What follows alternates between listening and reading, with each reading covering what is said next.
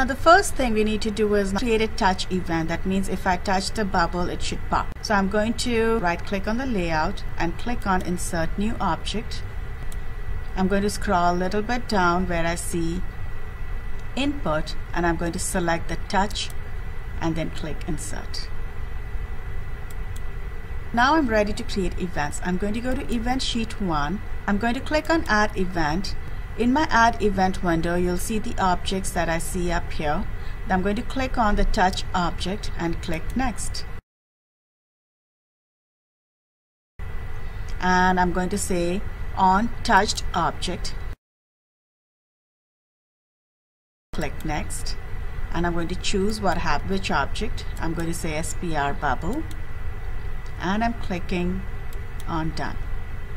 So I created an event. That means if I touch the bubble, now I have to create an action. What should happen? Like if I click on the bubble, or if I use a phone, I clicked on touch. If I touched the bubble, what should happen? So I'm going to click on add action, and I want the bubble to destroy. So I'm going to select bubble, and I want the bubble to destroy. So I'm going to scroll down under miscellaneous and click on destroy.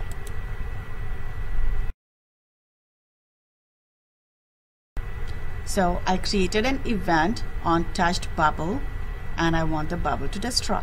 So I'm going to go to layout, I'm going to click on run, and I'm going to see if yes, it does.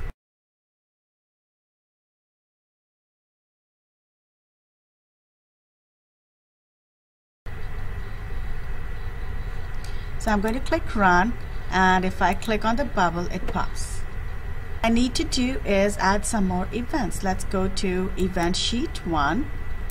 I want to create more objects of the bubble, and I want to create random objects of the bubble. So I'm going to click on add event, and I'm going to go to the system. I'm going to click next, and I'm going to scroll all the way down, and I'm going to select every X seconds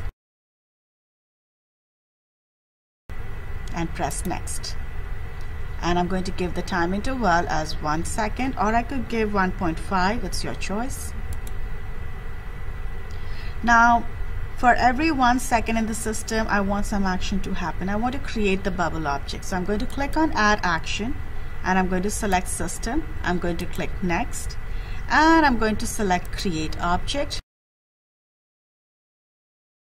Click next, and I'm going to choose the object. My object is going to be SPR bubble, and I'm going to say that is at layer 1, because if you see that it's at layer 1.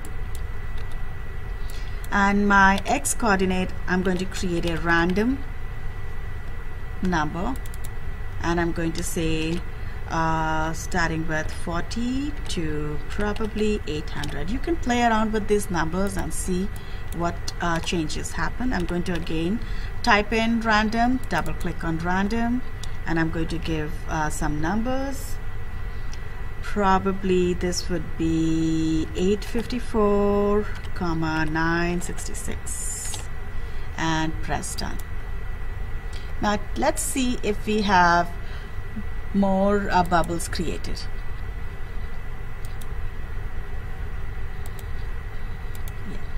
So we have more bubbles being created here.